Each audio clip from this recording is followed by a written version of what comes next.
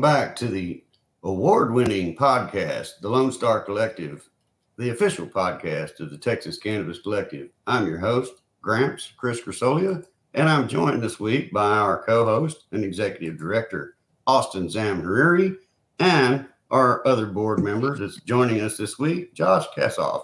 Welcome, guys. Hey, all right, excited to have Josh here. It's always a blessing to have Josh show up and provide insight, and just excited to kind of use this time as an opportunity to discuss your adventures in cannabis, your involvement in our team, and your pursuits in Vegas as well. So Josh, thank you for being here, brother. Of course. Thank you for having me. Much welcome to you, sir. Josh, so, and I love this. I love this because you are a founding board member of the Texas Cannabis Collective. There were only 5 of us originally, but really 4 of us that, through the whole process. You remember in the summer of 2021, we were working really hard. It feels like we were meeting weekly, bi-weekly, figuring out how to turn this entity into a nonprofit. And in fact, your relationship with us goes all the way back to 2018, when I believe you were still here in Texas, correct? Yeah, I was. Yeah, I remember I met you at, I don't know if it was some normal events or just some other. No, it was Dalton. It was one of Dalton's events. Yeah, Dalton's events. And I remember you saying you had this site and you wanted some cannabis writers, and I was looking for really any way to get my articles out there. So I was still so new to it, and so you definitely offered me a fantastic opportunity. Yeah, and then it kind of blossomed from there. You've been writing for us. You wrote for us in the 2019 legislative session, the 2021 legislative session. You had a really rock star interview with Texas Ag Commissioner Sid Miller in this legislative session. Yeah. So, man, we've got a lot of, Josh Kasoff, Texas Cannabis Collective, Austin Z. We have a very, very long relationship. And so just thankful that, even though you're a medical marijuana refugee living in Las Vegas, your home is here in Texas and you're still dedicated to it. And so just kudos to you, brother.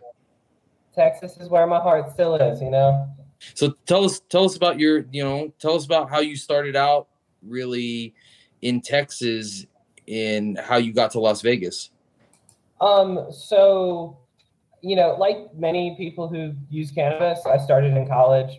Then, I grew up similarly in Texas, very Bible Belty, very, cannabis is the devil. Cannabis is, you try it once and you'll go down a horrible path in life. And so that's what I was raised under. The DARE program, if you remember the DARE program. Yeah. How wonderfully effective the DARE program has been, right? We've all let that lion down. That poor lion, we've all let him down. But so I grew up under that, and I knew the people in high school who were smoking weed. I just wasn't really that close of friends with them. So we never hung out, so I never did it. I had nothing against it even in high school. It was just, I never did it because no one I knew did it. Then when I got to college, on the other hand, that's when that changed. And so I started using it in college. I didn't really. Where'd you go to college? UNT, Mean Green. All right. Got that Mean Green. Yeah, we decriminalized out there, baby. Absolutely, yeah. We tried to. We're still working on it. It's Texas politics, right? Texas lawmaking, it goes like that. But yeah, it was an honor to cover the decriminalization efforts out there as well. But I didn't really view cannabis as anything other than I would smoke it and feel funny in college. Like I didn't actually see it as like, oh, medically it helps with this and that. It was there and I smoked it because I liked it. Yeah. And then, so afterwards, graduated UNT around 2015, interned at Disney World. Long story short, as I'm sure you're aware, it was not a very enjoyable time. My mental health deteriorated, to say it nicely, while I was there. And that's what I noticed when I did smoke it in Disney World, not in the parks, but while I was working there, that I would be like so freaked out and anxious and like angry about everything and all the guest interactions I had every day.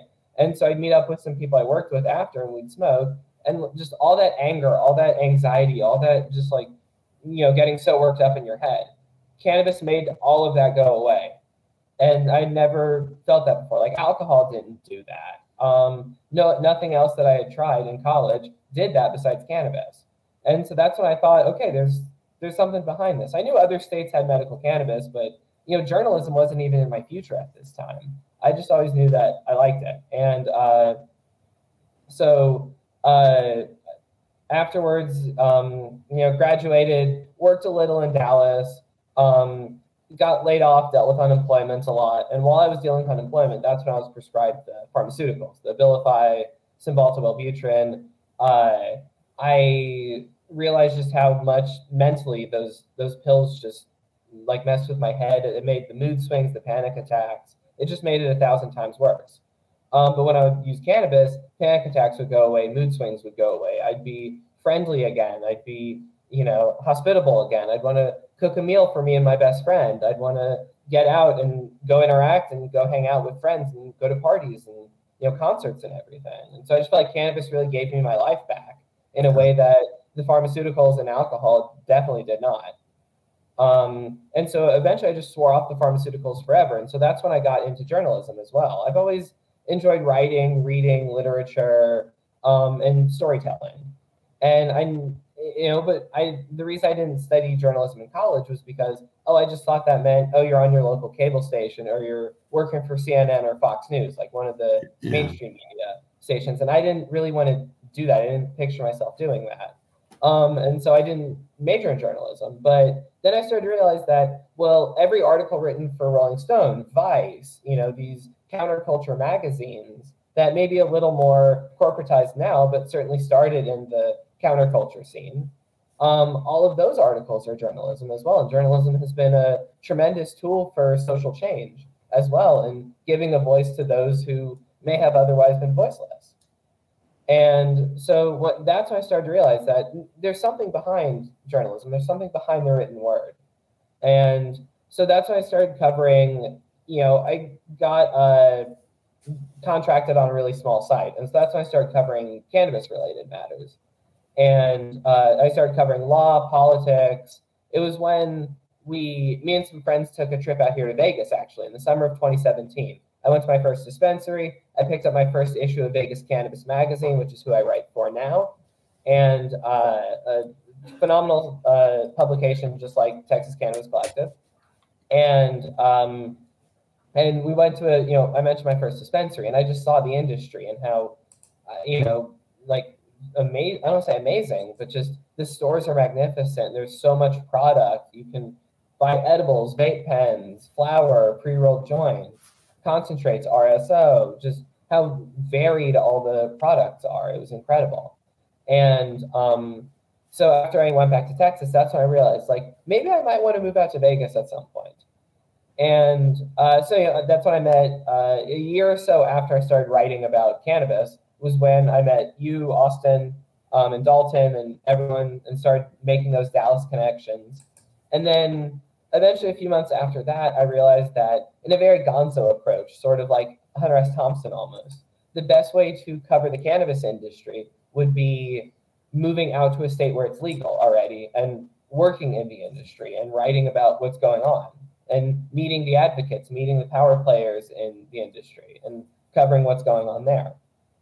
And so I took a tremendous leap of faith. It was, I know, I didn't really know anyone out here. I didn't have a job lined up. I didn't have, the only housing I had was through a fraternity Facebook group. So it was very much like, I didn't know what I was getting into. I was jumping into the unknown.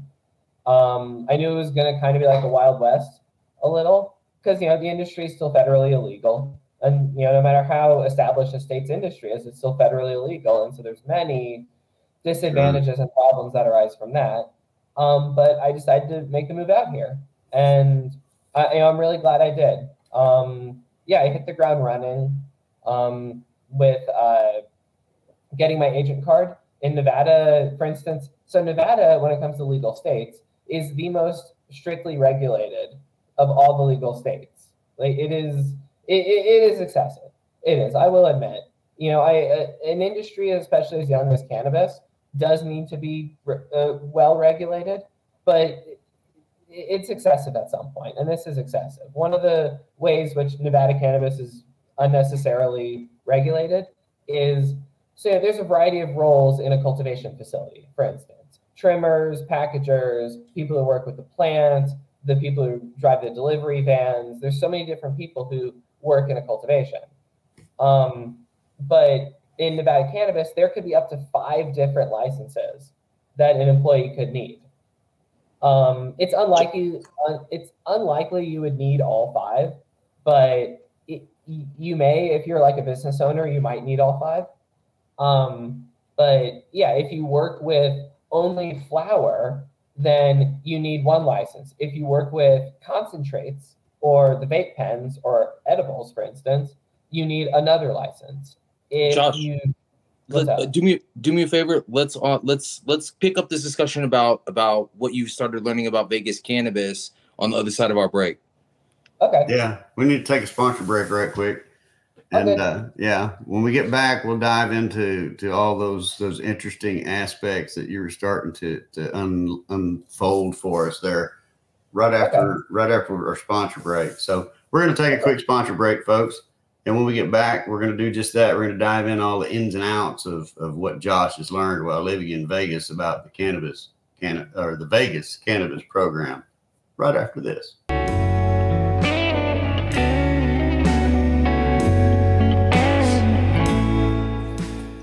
You should attend the Fuck Cancer Party. It's a fundraiser for some patients. Ladies' dance party where you bring a friend with you. It's being hosted by Mary J. July 29th is the day. 6 to 9 p.m. You should head out that way. 2110 South Lamar, Austin, Texas. Ain't that far. You could get there in your car and bring a friend. You can get tickets and information if you go on our browser and visit our website. Visit texascanico.com/events. Find out more information and buy tickets. Join us on August 17 for the Texas Cannabis Roundup in Fort Worth, Texas at the Longhorn Ice House. This will be an industry networking event featuring speakers in a robust Texas-style venue. The event starts at 5:15 p.m. and will last until 9:45 p.m. Visit TexasCannabisRoundup.com to get tickets today, so you can join us at the Longhorn Ice House on August 17th at 5 p.m. Howdy, Colt Power here. These days, many people are choosing to add CBD to their wellness routine.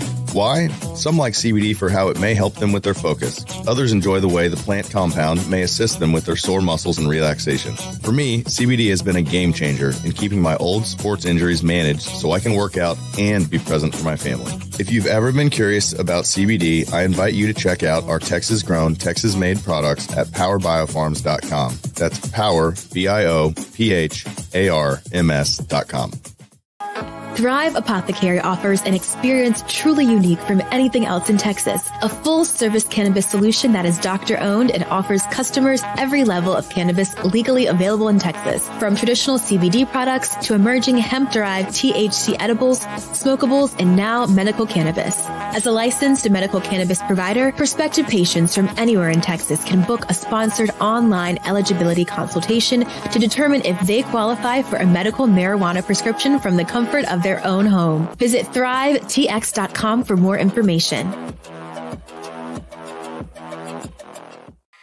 Welcome back to the Lonestar Collective podcast, the official podcast of the Texas Cannabis Collective, distributed on Spotify, Apple, Google Podcasts, and many more, to give Texans information regarding policy, industry, and culture.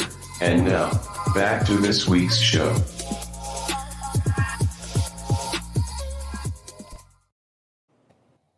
To the Lonestar Collective, the award-winning podcast of the Texas Cannabis Collective. I'm your host Gramps Chris Crisolia, and I'm joined this week by our co-host and executive director, Austin Zamhariri, and our other board member who's joining us this week to talk about Vegas, Josh Kasoff. Welcome back, guys. Hello. Yeah. Thanks for having me. You bet. So you were starting to dive into all the ins and outs of the whole Vegas cannabis scene and how it's kind of overregulated, but how that's kind of necessary. Go back into that and elaborate a little more for us. So it's necessary to an extent, definitely. One of the systems that is required to be used out here is called Metric, marijuana enforcement tracking. Recording, I forget the full acronym of Metric, but it's a program everyone in the industry uses out here. I'm sure you're aware. Something like that, I feel like, is necessary. It's a lot of paperwork. It's a lot of data entry. It's a lot of office work. But I feel like something like that, inventory tracking, I guess. Inventory tracking is important, absolutely. What plant goes from the grow house, what buds are collected from that, where that goes into packaging and everything. That level of inventory tracking, I definitely think is necessary. But I was mentioning like the 5 licenses you might need, the background checks you have to go through. Until recently, excluded felony offenses were a big issue as well. So if you're in Nevada and you have any type of felony on your record, originally for the most part, any type of felony, you were excluded from getting one of those agent cards. So you were excluded from working in the Nevada cannabis industry, at least directly with the products. And so that was a huge disadvantage for a lot of people, especially in Nevada, where I don't even think Texas had a cannabis law this strict by any, at any point. But in Nevada, any cannabis possession at all was an instant felony. Like, I don't even think Texas has a policy that severe for first time, like any possession. Only concentrates. Oh yeah, with concentrates, I could see that. But in Nevada, originally the law, that was that. So it was instantly a felony. So imagine how many people were convicted of felony charges back then who now can't work in the cannabis industry, or until recently couldn't work. So that was a huge issue with overregulation. Just other ways too. And they're finally opening the consumption lounges slowly but surely. The law passed 2 years ago in the 2021 session, but regulations are still being worked out. Licenses are slowly starting to be handed out. There's a lot of committee discussions, a lot of thought and expertise put into the crafting of these regulations. So I like to think when the consumption lounges do open, it'll be hugely successful, especially for a city like Vegas that has millions of tourists. I like to think it'll be a huge tourist attraction as well. I mean, think about a weed bar, essentially. You can just meet up at a huge location and just share joints and bongs and, dab, Amen. I mean, this is what's interesting is that, like, there are a lot of people who don't necessarily have alcohol at home, but they'll go out and have a drink, you know what I'm saying, at a bar, and I think the same is true. There's probably a lot of people who don't want to carry cannabis products at home, but if they're out and about, they don't mind stopping by a bar, taking a dab hit, going about their business, right? Yeah. Oh, certainly. Yeah, I know plenty of people who don't consume every day, every minute like they're snooping, Willie, but if they're out with friends or they're at a party, they might take a little hit of a joint or, a little hit of a vape pen or something like that. Mm-hmm.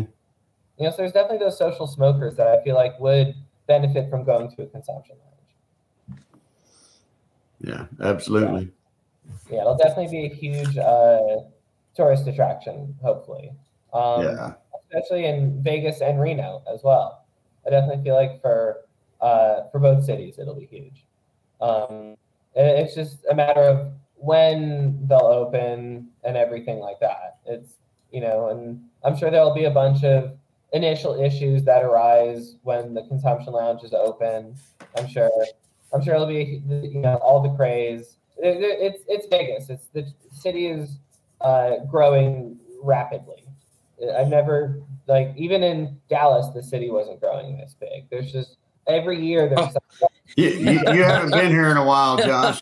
Man, I'm telling you, man, it's huge now, man. For a while now, unfortunately. But no, even when I was living in Dallas, it was crazy how like big and fast everything was growing. But just Vegas is always coming out with some world-changing attraction or world-changing venue to check out. As I'm sure you've seen the Sphere, right? Yeah. Sphere, yeah, that's going to be huge. And so it's like that, you know. So Vegas is always putting itself once again on the map in one way or another. And I feel like at least with cannabis tourism in the very niche market, it'll definitely put itself on the map with these consumption lounges. Hopefully. Oh yeah. Yeah, I'm hoping. I'm being, you know, slightly optimistic here when I say that. I hope they're, you know, beneficial for the industry, because Nevada cannabis, the whole industry across all the legal states, except for the few that just recently legalized, are suffering. Layoffs are common throughout. I mean, even like Leafly, Dutchy, like cannabis ancillary companies, they're facing layoffs. Like a lot of dozens and dozens of people are getting laid off from these really big cannabis and cannabis ancillary companies, because it's an economic downturn right now, unfortunately. It's just, we're not in the best spot economically as the entire American economy. And so less people are purchasing at the dispensaries. And so as a result, sales are down. So, you know, corners need to be cut. And it's unfortunate. And so that's why I'm hoping opportunities like the consumption lounges, and hopefully like portable venue. So like portable venue licenses, basically you'd be able to sell cannabis at a music festival, essentially, or at public events, you could sell cannabis. Like opportunities like that. There are other ways that I feel like laws could be passed to further allow for future opportunities within cannabis. So when sales go down, like right now, there will be those opportunities for the industry to bounce back. And I feel like the consumption lounges, the portable use, those opportunities like that, I feel like could be phenomenal opportunities. It's just the laws need to pass, the lounges need to actually open. Like these opportunities and these possibilities, they need to be enacted. Laws need to be passed. They sound great on paper, and I'm all supportive of them, but until the laws are passed, until the lawmakers do something, you know. You recently were traveling to Carson City for the session, right? Yep. Yeah. How far away is that? Carson City is a good 6-7 hour drive. God. Me and another cannabis activist I know out here. He runs a like testing cannabis science lab, sort of. Really interesting. Really great guy. Knows so much about cannabis science. Yeah. Him and his van, and we just blasted some old country music and took the 7-hour drive out to Reno. Yeah, we stayed at a hotel in Reno. So the drive was a little longer. Carson City's a little south of Reno, so the drive was a little longer because we were going up to Reno. But yeah, we went up to Carson City. It was with the Chamber of Cannabis, the Nevada Chamber of Cannabis out here. It's the premier trade organization out here for cannabis. I'm their in-house journalist as well. Phenomenal organization. I love all the opportunities the organization has given me, all the articles I've gotten to written about them, all the people I've met. Phenomenal organization. And so we all went up there. It was like 25, almost 30 people. And we all went up there, and the big bill that we were advocating for was Senate Bill 277, which would double the daily limit purchase of what you're allowed to purchase in Nevada dispensaries. Right now, Nevada, another reason it's strictly regulated is because the daily purchasing limits is you can only, right now, and until this bill passed, you could only purchase 1 ounce of flour or 3.5 grams of concentrate or 3,500 milligrams of concentrate. So that means, you know, vape pens. So you can only purchase a few vape pens, 1 ounce of flour. So for those who purchase a lot, it's rather restrictive. Right. And, you know, when you look at states like Maine that also have legal cannabis, you can purchase 2.5 ounces in Augusta, Maine. Yeah, in Branson, Missouri, you can purchase 2.5 ounces. How much alcohol can you purchase in Nevada? As much as you want. Yeah, I don't know if those laws exist here. Yeah, it's like the laws against prostitution. I'm like, wait, it's illegal. It is like it's like that. It's Vegas, so it's everything that is sinful is legal in one way or another out here. And it really has become a huge city for cannabis. Luckily, it really has. And so I feel very fortunate about that there is always something to do, something to cover, someone to talk to, someone who's launching a new product or passing a new bill. But yeah, so this Nevada Senate bill, it would double the daily limits, and it would also further allow people who've been convicted of felonies to have more access to work in the industry as well. So it wasn't just only for the industry, it was a criminal justice reform bill to an extent as well. So we went up there and we went to a Senate committee hearing about the bill.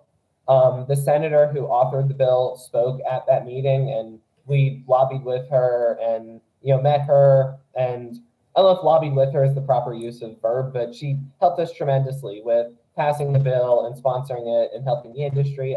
Her name's Senator Dallas Harris. She's a phenomenal leader in Dallas. Love that name. In Dallas, in Vegas.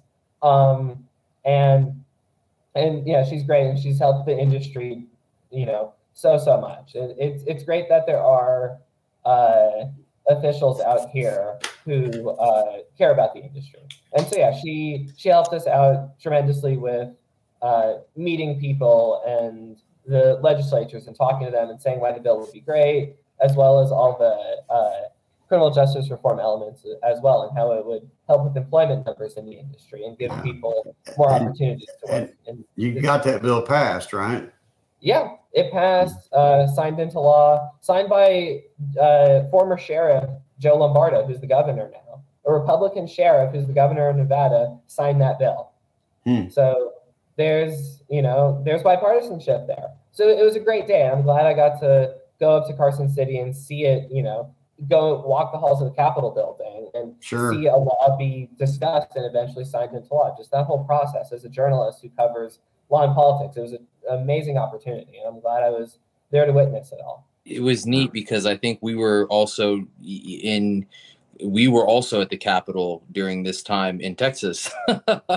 And so it's really neat to see, your journey, what, your contributions to Texas, but also in your new home state of Nevada, making an impact there. And so we're about to go on a break, but on the other side, I would like to bring the discussion back to Texas and maybe gather some of your hot takes on Texas, because I know you're definitely keeping an eye on things that are happening here. Oh, absolutely. All right, then. So we're going to go back to another sponsor break, and when we come back, we're going to do just that. We're going to bring the conversation from Vegas all the way back to Texas and get Josh's take on what he thinks we had happen here in the session here. I'd be interested to hear his take on that, and then, whatever else Austin's got in mind as well. Right after this.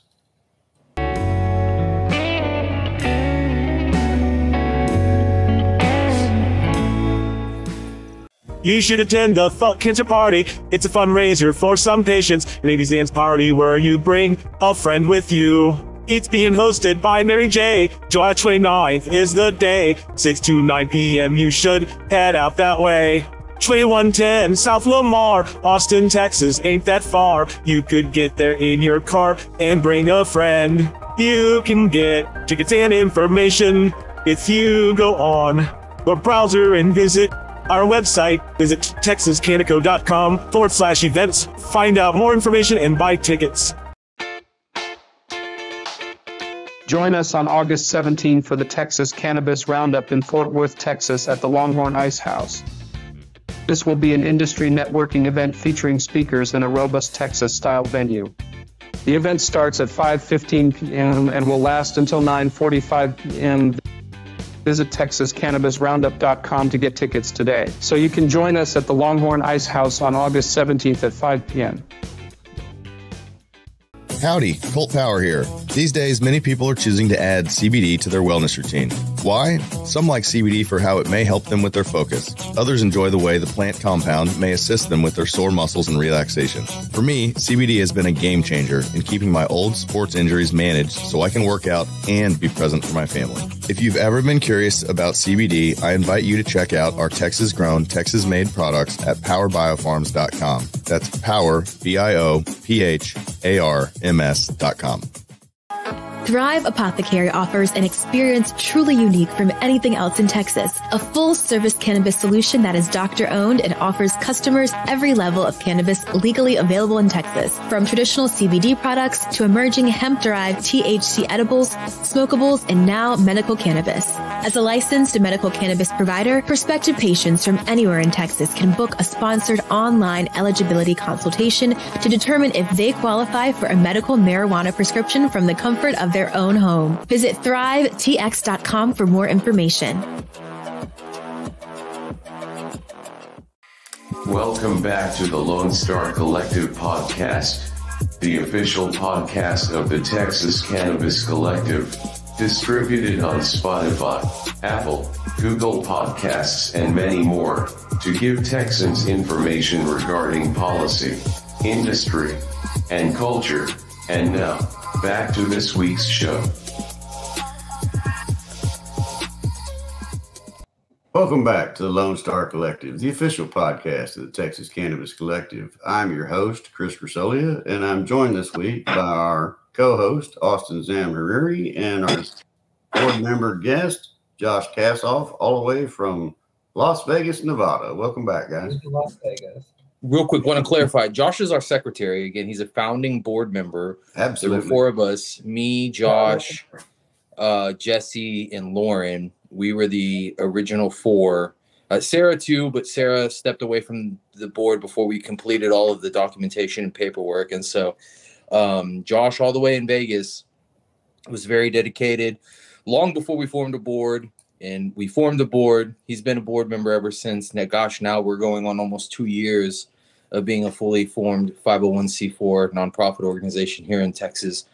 So, again, Josh, thank you, man. Thank you for your time. Thank you for being here, brother. It's an honor to be here. It's an honor to be part of the collective. It's an honor to do cannabis journalism like I do.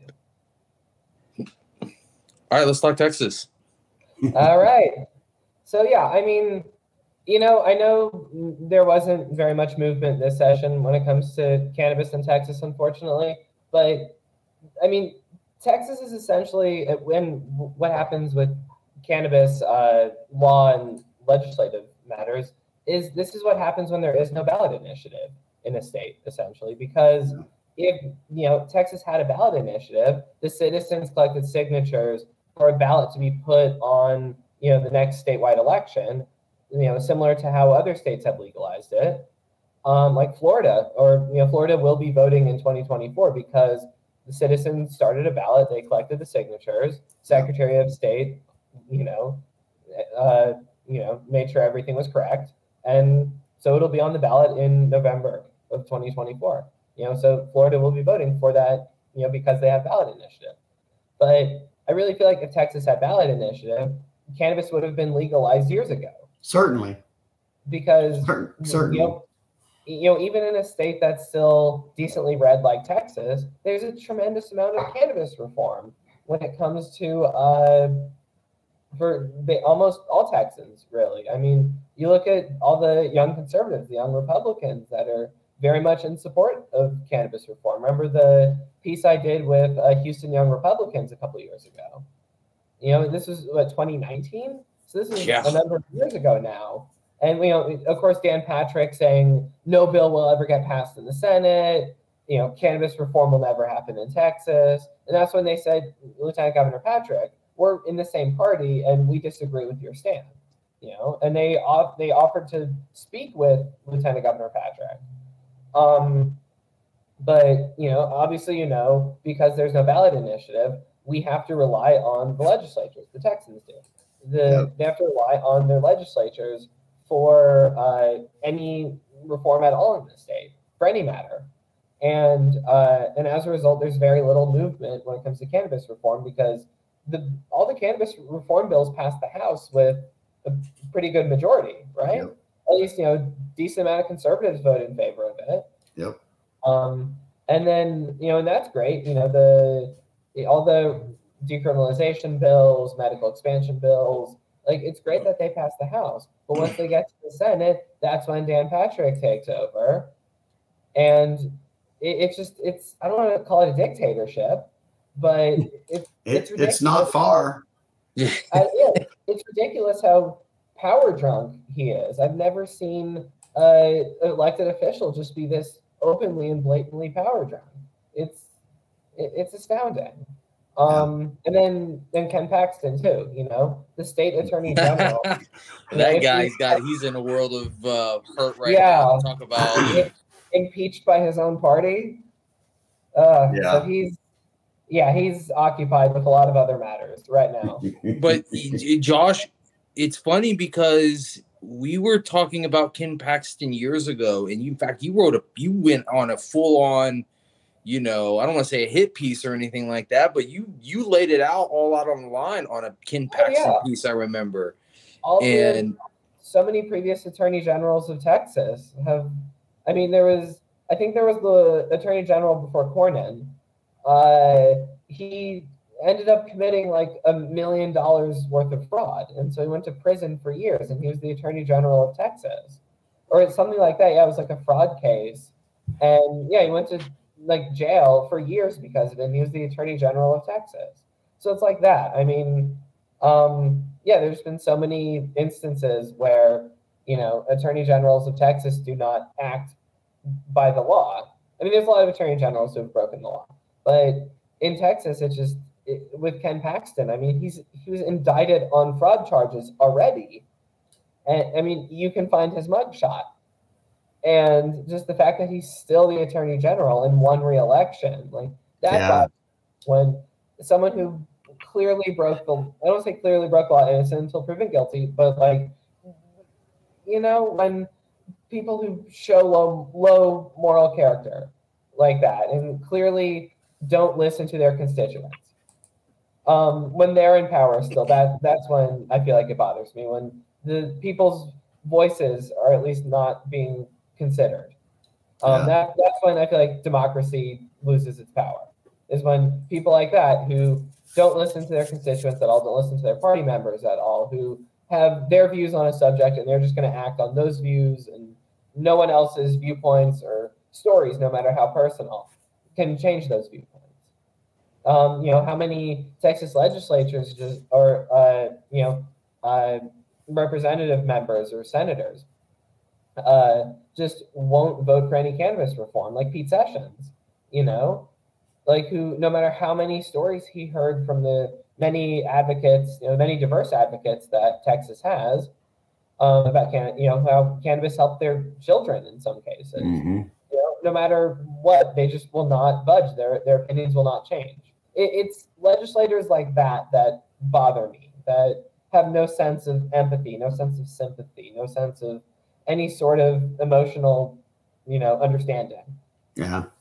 And so that's what bothers me, is that I don't know how you can hear the story about, Alexis Bortel, for instance, a 12-year-old whose life was basically saved from cannabis. She was having all these seizures, and then she, started using cannabis oil. Her parents had to leave Texas. She was from Texas. Her parents had to move, and her family had to move to Colorado. And so she got her cannabis oil. And so she's been, I think, seizure-free ever since.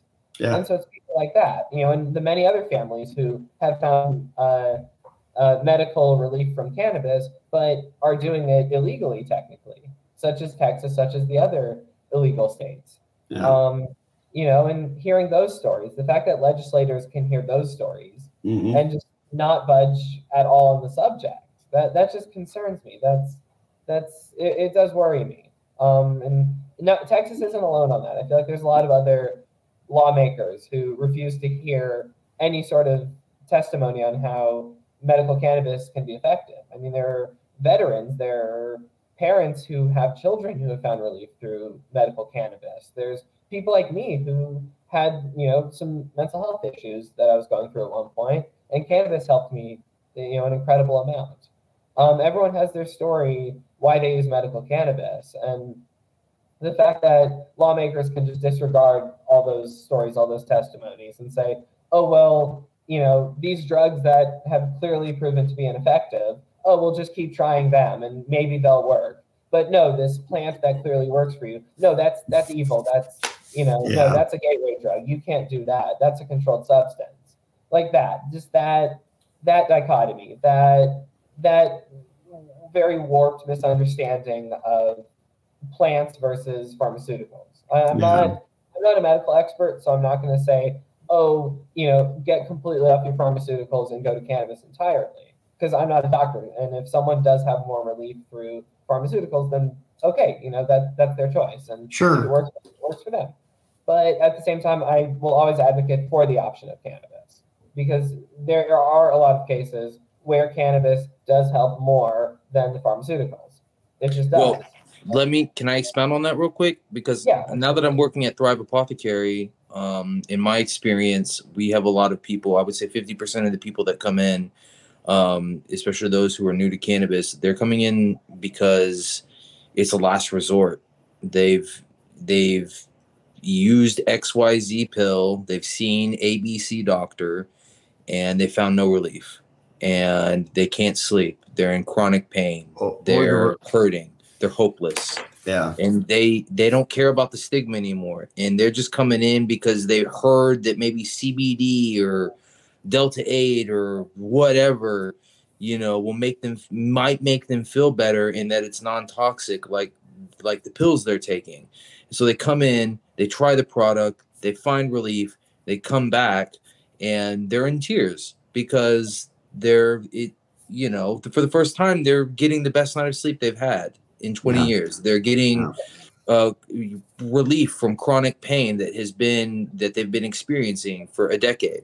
And what's even more painful is to see the clock kind of turning in their mind, like, why didn't I start here? Why didn't I start with plant-based medicine as opposed to, let's be honest, the petrol patient to pill pipeline? That is a very real thing. That is the way that our institution of medical care exists, is the patient to pill pipeline.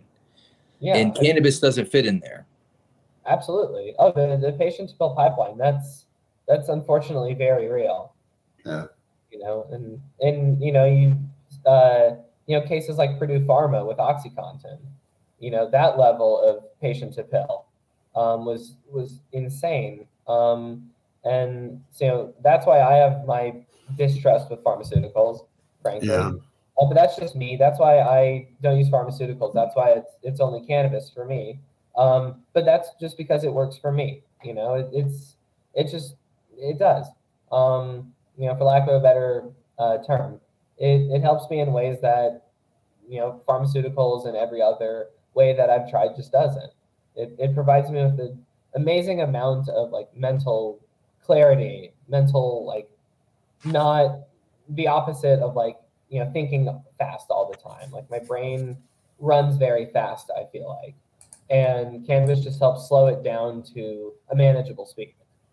And so that's why I will always prefer cannabis. But at the same time, you know, I'm not a doctor, so I'm not going to make any like medical calls like that. If someone says, should I switch off my pharmaceuticals entirely? I say, I don't know. Please speak with the doctor about that. But just with my personal experience, I prefer cannabis and more natural remedies. But that's just me. I'm big on like choice, and you know, if something works for you, try it. If not, then don't. You know. But with me, cannabis works more than anything. And I'm really glad to be, a medical patient in a state that has a medical program and a recreational program. I'm glad that I've made an all right living from coming out here and getting employed in the industry and hitting the ground running with that, and just instantly getting connected. It's Vegas, so there's always an event to cover. There's always a festival to go to. There's always a person to talk to, a release of a product or any sort of, you know, a big event like that. There's just always something to do in this city. So as a journalist, there's always something to report on. So I'm very fortunate. that. Well, and not just that, but you continue to show your dedication to your home state, and that even though you might be 1,000+ miles away, you still very much care about your home state, and that you're willing to contribute and spend and sacrifice time and keep up to date. And so, we appreciate you all. I always appreciate you, and I'm thankful because we're still very much engaged as an organization post session. We're working on a College Station decriminalization campaign. We're working on a Lubbock decriminalization campaign. We're still embedded in the Denton decriminalization campaign. And you wrote on decriminalization there, and I'm pretty sure that as we go along, I'm pretty sure we're going to see some Josh Kasoff material coming about these other campaigns that are happening across the state. Thank you. It's an honor. Yeah. And I do see cannabis legalization happening in Texas eventually. It's just, the Dan Patricks and the politicians, like I mentioned, who are drunk on power and see things only their way, have no sense of empathy, who don't care about any sort of cannabis reform. They'll be eventually not in power anymore, and more pro-cannabis representatives, especially conservatives as well, because younger conservatives are way more pro-cannabis. When younger conservatives are in power, that's when the big cannabis reforms will happen in Texas. Absolutely. Yeah. So Josh, if you can, Josh, we're going to wrap this up here. If you can, plug wherever you're at, how people can find you, where they can follow you. Follow me on Instagram. It's at Captain Kasoff. Captain like Captain Morgan. My last name Kasoff. Follow me there. I post my articles there. I have a Linktree as well. It's my Instagram handle is same thing. I write. Follow the Chamber of Cannabis if you can in Nevada. Great organization. Very well connected. Very instrumental in some phenomenal change in the state. Absolutely. Great organization full of some fantastic advocates and professionals. So I definitely recommend following them and staying up to date with what they're doing. Follow the collective, of course. I'm going to keep covering what's going on in Nevada. I write for Cannabis Now as well. So follow me there. Hell yeah, dude. Doing big things. Thank you. Yeah, Vegas Cannabis Magazine, Tahoe Cannabis Magazine if you're in the Tahoe area. Great magazines to follow what's going on locally, boots on the ground within Las Vegas and Reno. That's why I like writing for Vegas Cannabis. It's very like I mentioned, that boots on the ground. It's very much written by people who are involved in the industry, involved in advocacy, involved in lawmaking. So it's a really interesting magazine to read. So definitely read that if you can. I sometimes cover what's going on in some other states as well. Just other random stories too. Vegas is full of some celebrities. So I've had the honor of interviewing The Godfather, the wrestler, Rob Van Dam, a couple other wrestlers here and there. I have some in mind I want to interview. I mean, hell, you interviewed Ag Commissioner Sid Miller, baby. Yep, Sid Miller, a lot of politicians. The Speaker of the Nevada House Assembly. I'm used to Texas. It's the Nevada Assembly, not House of Representatives. The Nevada Assembly, his name's Steve Yeager. Definitely follow him. He's been very, very, very, very big with cannabis change. And he was the sponsor behind the consumption lounge bill, the one that authorized the lounges to open. He's been a huge advocate for the industry. So definitely follow him. Senator Dallas Harris, who signed the most recent bill that will help the industry a lot. Follow her. Yeah, there's a lot that's going on in Nevada, a lot with Vegas, the consumption lounges. I recommend everyone stay up to date on that. That'll be huge for not only Nevada cannabis, but just cannabis tourism in general, Yeah.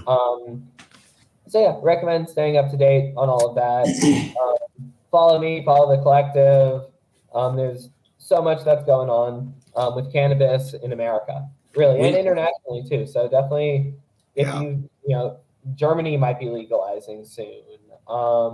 There's there was a recent big cannabis conference in Berlin. So yeah, Germany is going to be a big country to legalize soon. Internationally, there's a lot of efforts as well. So one of these days, we're going to get you down here at some point in Texas. Yes. With the group all together as one. And maybe there's a chance that some of us show up in Vegas for BizCon. So we're going to get our group picture. For anybody who's been following along over the years, you've seen all of us together, or most of the group together as far as our board members are concerned, in different venues, different places, different events. And it's always kind of a different mix of all of us. But Josh would really love to get you in one of those because your contributions to our team are invaluable. And so we appreciate your time here, man. Thank you. Yeah, it was an honor to hop on the podcast. This is a great podcast. I've been listening to a bunch of it. It's seriously great how many different people we've gotten on the podcast who, advocates, representatives, everyone. So it's been an honor to see the collective grow from just a few people to this podcast to interviewing all these high-ranking and really important people. So it's been a fun ride. I'm looking forward to writing a lot more with the collective and a lot more just following with cannabis journalism, We're definitely looking forward to seeing more from you because you do some great work. I'm very honored. So it's been a lot of fun. Well, that being said, we're going to wrap it up for this show, folks. We could probably talk to Josh for hours on end, especially about the whole Vegas scene. It's pretty wild out there from what I hear and from what he's been telling us about. But unfortunately, we have to wrap it up, folks. So if you enjoyed this show, we put on a show almost every week. So join us again and spread the word about the Lonestar Collective podcast because we're spreading the word about cannabis in Texas. And we thank you for joining us.